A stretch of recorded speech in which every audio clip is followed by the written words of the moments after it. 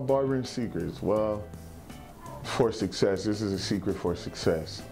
I tend to text all my clients that I have in my phone, or my database as far as Facebook, Instagram, things like that, and let them know when I'm leaving town, when I should be back, and what's my schedule before I leave town. And you will be surprised that if you do that as well, how many of your clients really appreciate that, how that makes them feel important, and how much they will respect you more.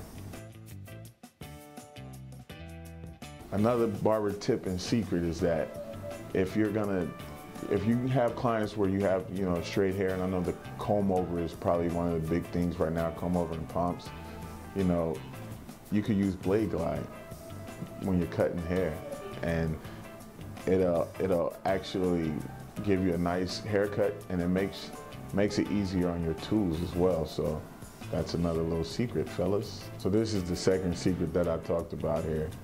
This is the blade glide, and if you're doing like a lot of pumps and a lot of comb overs and things of that nature, I would say use this here, spray it in before you go into the cut. It equalizes the porosity in the hair, so it actually makes your tools slide through and saves your tools. And if you want this barber tip and secret, go to Jatai.net. This is the place where you can find it. You will not find this in your local beauty supplies. You will not find this anywhere else.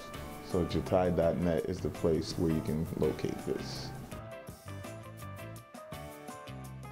And for number 3, I prefer to use my wood DX razor before I actually do a lineup with my trimmers.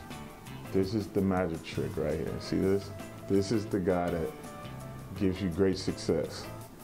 So I would use this razor here, the DX wood handle, only at Jatai.net. And what I do is actually use this razor here and line my clients up with the blade glide prior to, and then I'll go back in with my trimmers and actually finish it off.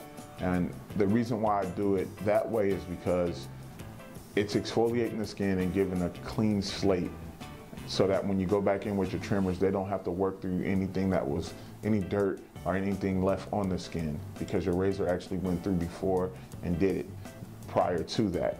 And once you do that to your guests will love it. I say give it away complimentary, probably once or twice, and then once you hook them, then that's when you charge them for it the next time. So just be mindful of that. You got to give some stuff away in order to be successful.